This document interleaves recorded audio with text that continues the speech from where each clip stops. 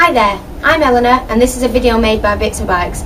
It should give you all the information you need about this battery. This battery is a 6N5.5-1D, Bitzforbikes part number 706055. It's a lead acid battery with the positive terminals to the front right of the battery and the negative terminals to the rear left. There's two bullet connectors on the positive, one with a fuse holder and a ring terminal on the negative terminals. The height of this battery is 100mm. The width is reading 90mm with the depth at 70mm.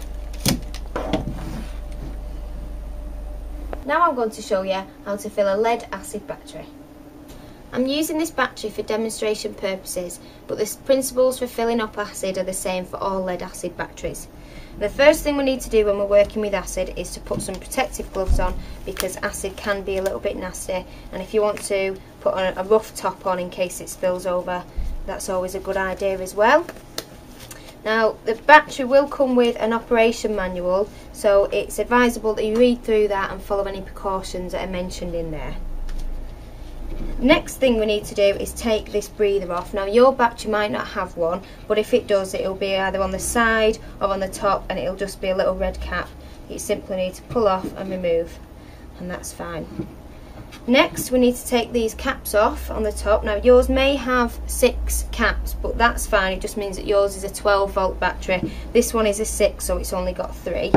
And we find that the best way to remove them, if you just get a pair of pliers, pop them over the top and simply pull them off, they'll come off really, really easily. Now I'm not actually going to fill this battery with acid because I just want to show you how to do it. Simply get the bottle of acid and you just have to snip off the top with a pair of scissors or a Stanley knife. Then you'll find in your box that you've got a plastic pipe that is called a breather pipe, and all you have to do is just push that over the top of the bottle and push it down as far as it can go.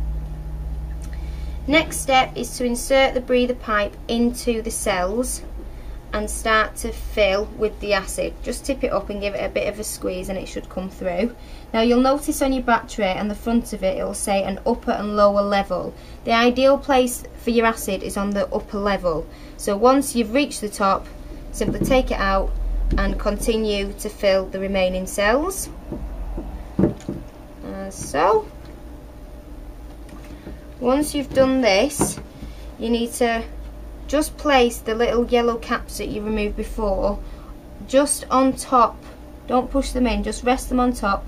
All that happens is sometimes the acid can fizz up a little bit, and this will just stop any damage to your surfaces if the acid does overflow.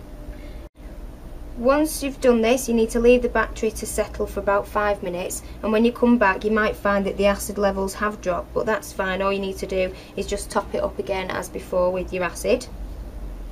Once this is done, you can put it on a motorcycle trickle charge to top the charge up. Once you're set with that, all you have to do is just come along and replace the caps fully, push them in as they were before, and that's it, done, ready to be fitted onto your motorcycle. Thanks for watching this video, and we hope you found it useful. Don't forget, if you need any more information, you can call the sales team on 01706 344 899.